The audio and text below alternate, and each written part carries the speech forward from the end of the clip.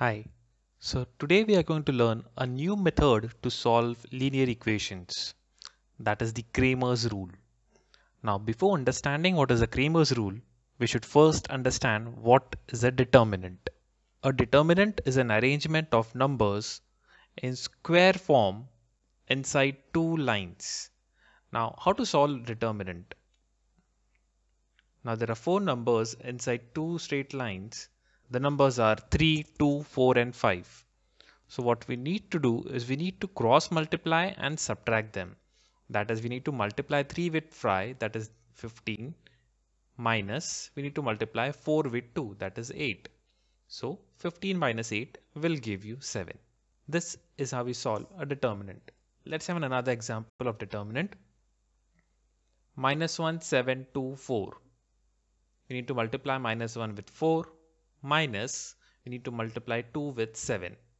So that will be -18. We'll have a look at a little more complicated example which involves fractions.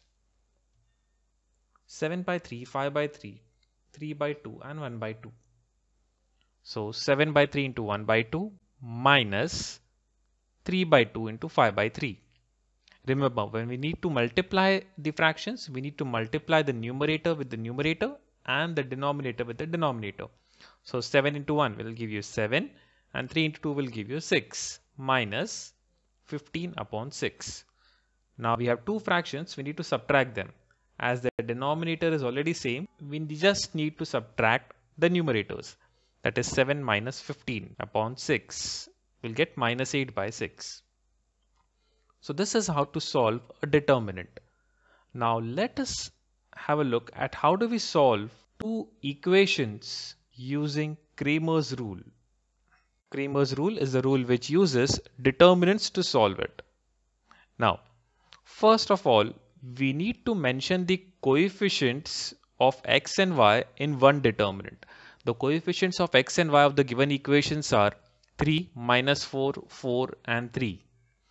Okay, so we'll solve this determinant and we'll get the value of determinant as 25.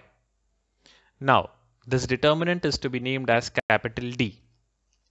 Now what we'll do is we'll find another determinant, we'll name it as dx, and we'll replace the terms of x, that is 3 and 4, with the constant coefficients, that is 10 and 5. So our determinant becomes 10 minus 4, 5, 3.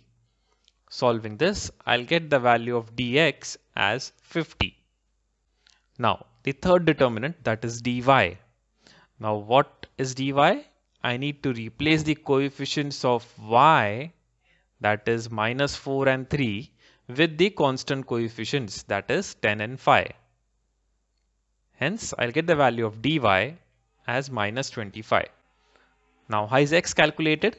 X is calculated by dx upon d, that is 50 upon 25, that will be 2. And y is calculated by the formula dy upon d, that is -25 by 25, that is -1.